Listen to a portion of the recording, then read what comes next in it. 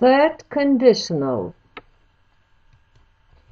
The aim of this lesson is to learn and practice using the third conditional to talk about unreal situations in the past.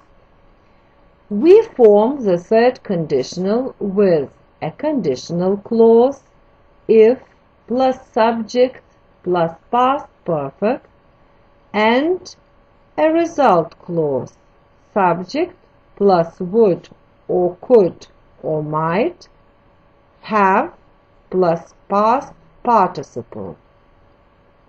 Example: if he had stayed at home, he wouldn't have met the man.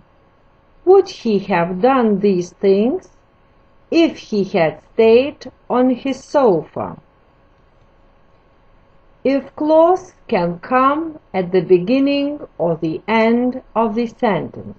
Example: if Haley hadn't been tired, she would have gone. Or, Haley would have gone if she hadn't been tired.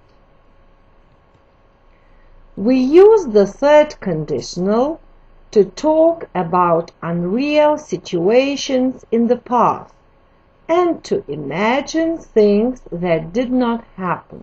Example: if I had got a job, I would have saved more money, but I didn't get a good job and I didn't save much money.